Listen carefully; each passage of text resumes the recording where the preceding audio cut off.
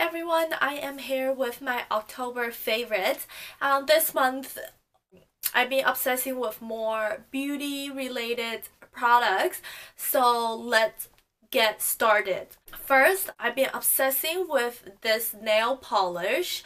It's by a brand that I have never heard about. I think I got this from one of my subscription box. I don't know which one. I received this a while back and it's this one. Let's focus. This is what it looks like. I have on my nails as well. This one is called Cusio or Casio color. I will leave everything down below. And this is in the color I Left My Heart in San Francisco. Beautiful name and beautiful color. I have on my nails, like I said, right here. It's a really nice pale pink color, and what I love about it is the application is just so smooth. It's just a really nice feminine color, 2 coats, and it doesn't even chip. I had this for maybe like a week, more than a week, and nothing chipped so far. I did use a top coat, but the application, it's just so smooth. I find in a lot of lighter color nail polish, it's more difficult to apply on the nail, but this one just make everything just so easy. I love it. And then the color is really nice. It's this very feminine, pale pink color. Kind of remind me of the cherry blossom color, if that make any sense, like a pale pink sakura color. I really want to purchase more nail polish from this brand.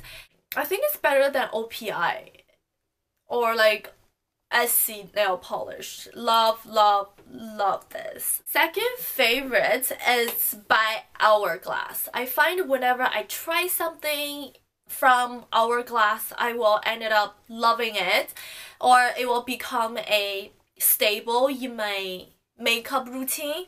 I'm filming this video in my bathroom and you can tell from the reflection how messy my bathroom is. This is the Hourglass Embryon blush set. It got sold out while I was in China, so I couldn't get my hands on one. Oh, and I got it right after Sephora website shows they have stock. I bought it right after. It comes, oh my god, look at this, how beautiful this is. Oh my god, this is the most beautiful thing in life, period.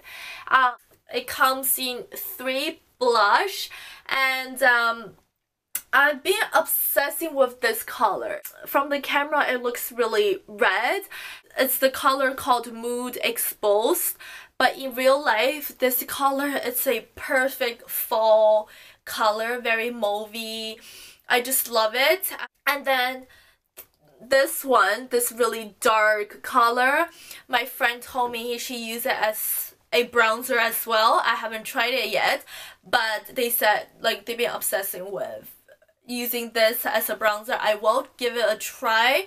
I love this blush set. I think it's such a good investment. It will definitely last me forever, and these 3 blush color are just so universal, very versatile as well, and the packaging is so luxe. I love it. I love this. I mean, right after I received this, I just stopped using any other blush. This is the only blush I have been using for the month of November. My third favorite is the Tarte Amazonian Clay 12-Hour Full Coverage Foundation. This is what it looks like. I have to say I love this foundation. It is full coverage, it is 12-hour long lasting, and it's a very matte finish. It says it's full coverage, yes, but for me, on an everyday basis, I just use a tiny amount, just blend it in, and it will have a lighter coverage, if that makes any sense. And I love it. It does last for 12 hours, that's for sure. I've been so busy with work these days and school. I usually have this on in the morning. Usually by the end of the night I come home, my makeup would like slide off or smudged at least, but this stayed on my face exactly the same as when I left in the morning. It just is absolutely a beautiful foundation, and it is matte, no shimmer, and there's no scent to it as well. No scent, which I don't mind. And it is full coverage. You can actually build it up if you do want to cover some blemishes or something like that. I love it. The Tarte foundation, I think this one in particular, it is a cult favorite. I don't know what took me so long to try it, and I love it.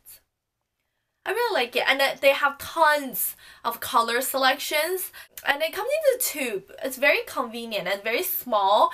It's travel friendly as well. Yeah, and one more thing, I do wear this with a primer as well. Let me find it. I wear this with my all-time favorite primer, which is a Tarte BB Tinted Treatment 12-Hour Primer.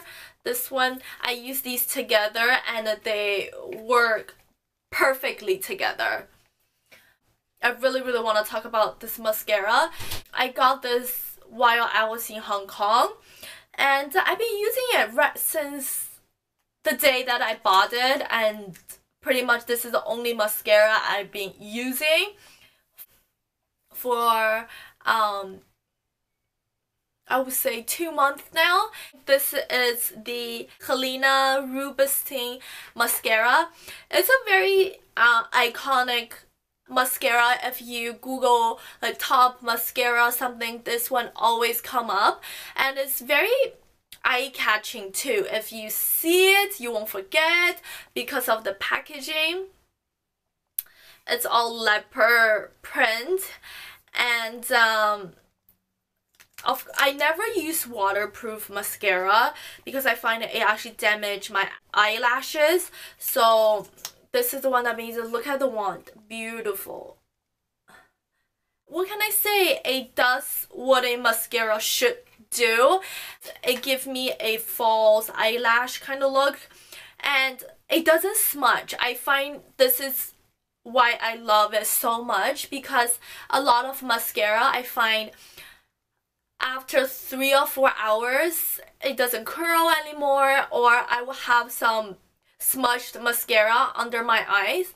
This does not smudge at all, and it's not even waterproof. It holds my lashes and it just stays the same. I find some mascaras, within the first 5 minutes you applied, it will look flawless, but after like 3 or 4 hours it's gone. I have to reapply it, but this one, it just stays the same, and I don't need to reapply my mascara whatsoever.